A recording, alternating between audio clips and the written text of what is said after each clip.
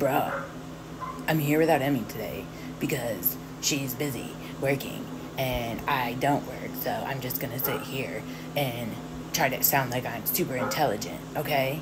So, first question, B. Tim, do you even paint, bruh?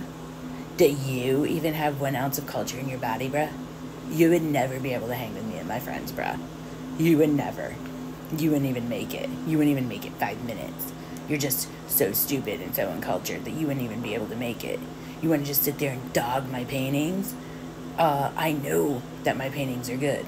I know that I'm an artist. I know what I do. I know that I'm intelligent. Okay? I am probably the most intelligent person on YouTube. I don't just sit there and write fake emails like a fucking coward. I say it with my whole chest. I'll fly to wherever you are. I don't even care. Doesn't even bother me. Plane tickets, nothing. I'll just come there, bruh. Do you want me to? Do you want me to, bruh? I will come to wherever you are, bruh. Don't play with me. Don't play with me. And then the email. 1, 2, buckle my shoe. 3, 4, there's gonna be a knock at the door. How elementary can you even be? How childish can you even be with veiled threats? Who writes nursery rhymes anymore anyway?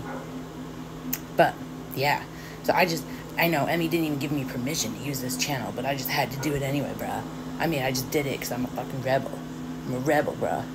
But I did make a painting for you, B. Tim. Just for you. Just so you can see my skill. Ready? Okay. There you go.